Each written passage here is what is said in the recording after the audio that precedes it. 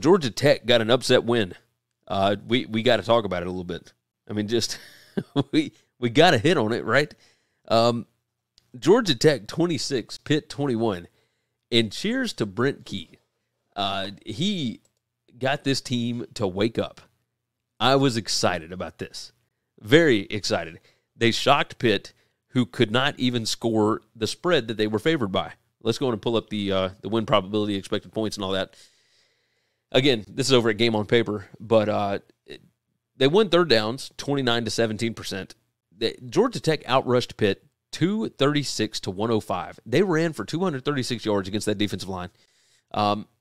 They won turnovers 3-0. Pitt won the yardage 411 to 338, and they won yards per play 5.4 to 4.8. A lot of this for Pitt came really late because Georgia Tech led 19-7 with 2 minutes to go in the ballgame. Like, Pitt found a way to make this thing relatively close. This was always there with Georgia Tech. 82 Atlantic, by the way, jumps in. Is Pitt losing at home to a horrible Georgia Tech team the worst loss of the week? Yeah, probably. It would have to be, right?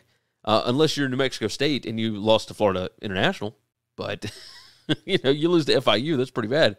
But if you're Georgia Tech, you always had this. You had some dudes. You had the ability to get this done.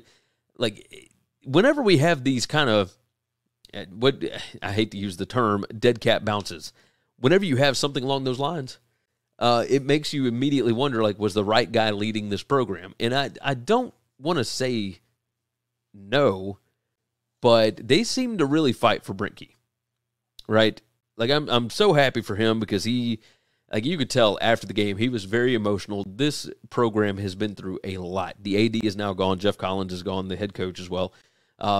It was just rough. And for them to go on the road, saw a stat that this is their first road win over an AP-ranked team since 2016. That was over Virginia Tech back then. It's been really difficult times for Georgia Tech. So this was a lot of fun to see them actually get this win. I mean, that was awesome to see. So props to them for going up and getting the job done, holding on at the end, finding a way to make it happen. Cheers to them. Cheers to them. I loved watching that at the end of that ballgame. So happy for Georgia Tech. Thanks for listening to Winning Cures Everything. Make sure and subscribe on YouTube or your favorite podcast app. And make sure to leave a nice 5-star review. You can follow Gary on Twitter @GaryWCE. And the show is @Winning Cures.